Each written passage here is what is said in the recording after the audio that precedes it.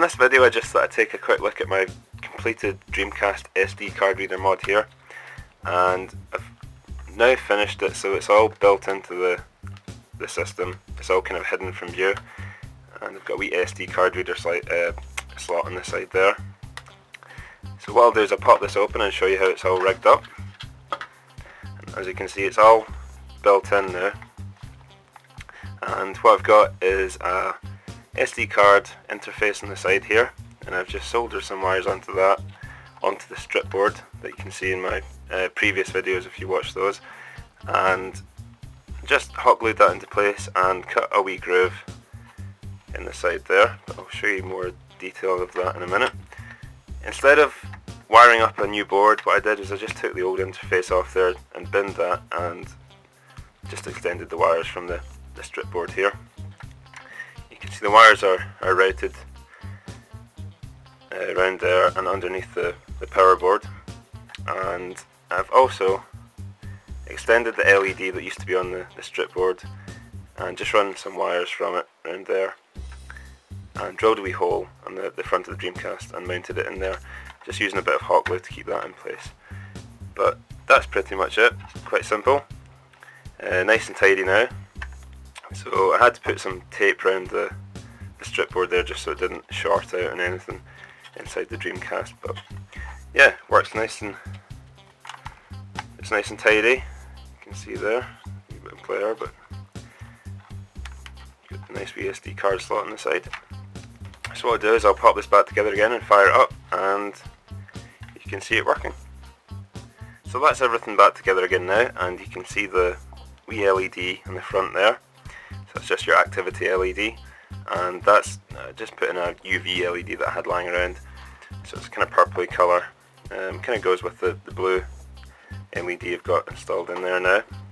So if we turn around, you have a look at the side, you'll see there's a SD card slot that I've cut out of the case, and your SD card here. Just slot that in, and that's you.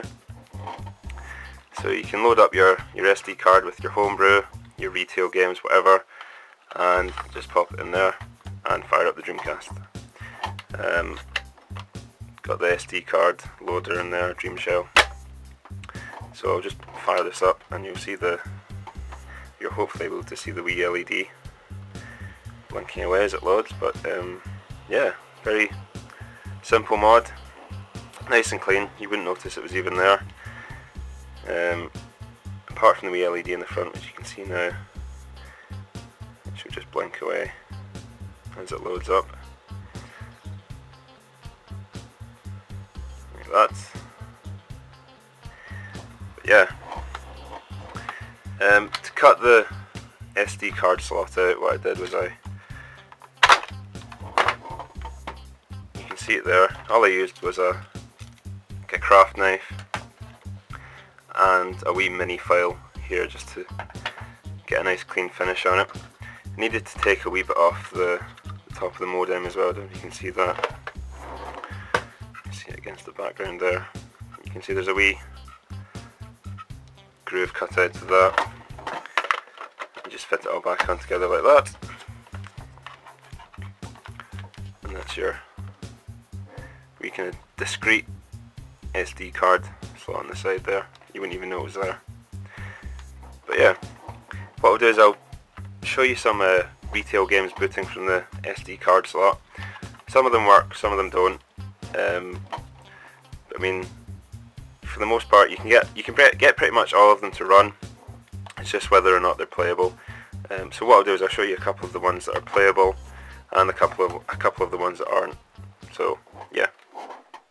Okay, so I've got Dreamshell loaded in the background here, and if you can see it, it's quite dark, but I've got the Dreamcast right here, and the drive is open. There's no disc in the tray, and I've got the controller here. What I'll quickly do is just show you some of the retail games running from the SD card. Some of them work better than others. You'll find that some of them, the frame rate is kind of off, and it makes it difficult to play and not really playable, but some of them work okay. But what I'll do is I'll show you the one or two that work well and one or two that don't work well, and just give you a quick idea. So I'll just start up this Tokyo Highway Challenge here. and you can see it will start to load the wee LED. What I'll maybe do is I'll just edit out the load times, because it can take quite a while to load. So I've just skipped past all the menu screens here and I've just gone straight into the loading screen for the main game. And in a minute you'll be able to see the game running. There's Tokyo Highway Challenge, and it seems to run pretty well from the SD card. Kind of reminds me a bit of Burnout, that kind of arcade style racing game. It should load up in just a second. There we go. As you can see, runs pretty smooth. I'll just have a quick go of this. Yeah, as I say, it kind of reminds me a bit of Burnout. Oh, this car's quite difficult to control.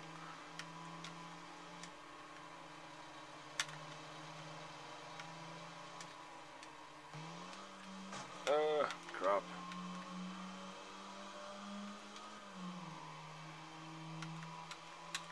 But yeah, as you can see, very playable.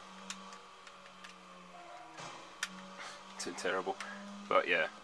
So I'll move on to the next game and show you something else running.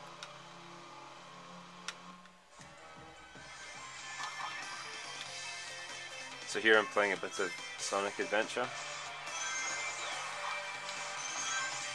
and frame rate's not too bad. The game's quite playable, which is not too bad at all. It is a wee bit jerky, but it is playable.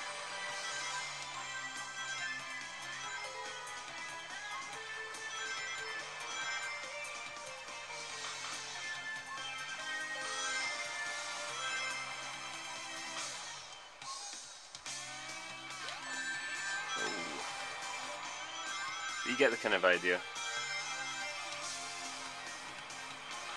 Could be a wee bit better, but there you go. So we'll move on to the next game. So here's a game that doesn't play quite as well. And it's Dead or Alive 2. The music's kind of jerky and the frame rate's way off. So I mean, for a fighter it's not really playable at all. Load times are pretty bad as well. I'll just show you a quick match here. Give you an idea.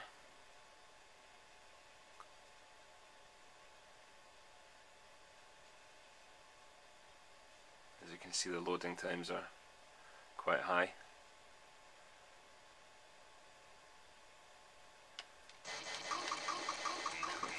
The audio is kind of creepy.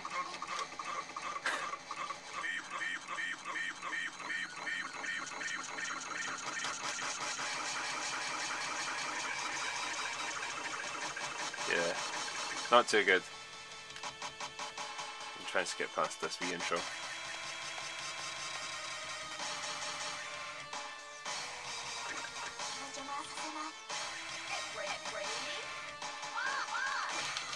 It's kind of like playing it in slow motion.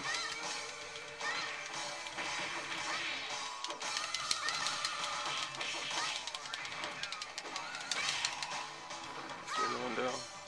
There we go. See if I can at least win one match. There we go. But yeah, not really playable at all. So I'll move on to the final game and show you that running. So the final retail game I'm going to show you running here is Namco Museum, and this runs near enough perfectly. You've got all the different games here you select, so I'll quickly play a game of Pac-Man just to show you it running. There you go. But this one runs flawlessly. Basically, there's no frame rate issues or anything with Pac-Man, but that's probably not too surprising. But yeah, overall, most games are run from the SD card. You'll need to patch all of them. But other than that, yeah, it's probably just a case of trial and error, find which ones that work and which ones don't. But thanks for watching, and I'll see you again soon.